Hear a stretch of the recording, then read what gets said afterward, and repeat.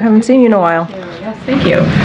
Two quick questions. What is the reaction here to the collapse of the border talks over the weekend? I feel like a mother effing beer. That is supposed to unlock money for Ukraine.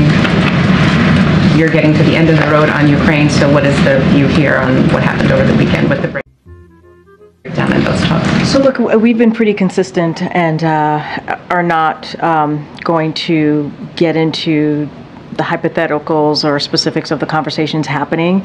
I said no! Not yet. And Congress is going to let congressional members, senators have those conversations. I can say that as we've done with that don't make no sense. Many when legislation is discussed, as we've done with many other components. How embarrassing. Or other times that legislation comes to like a debate, we offer technical assistance, and certainly ridiculous bullshit. We offer any advice that may be needed from us, but I'm just not going to get into hypotheticals from here. You saw the letter as it relates to our national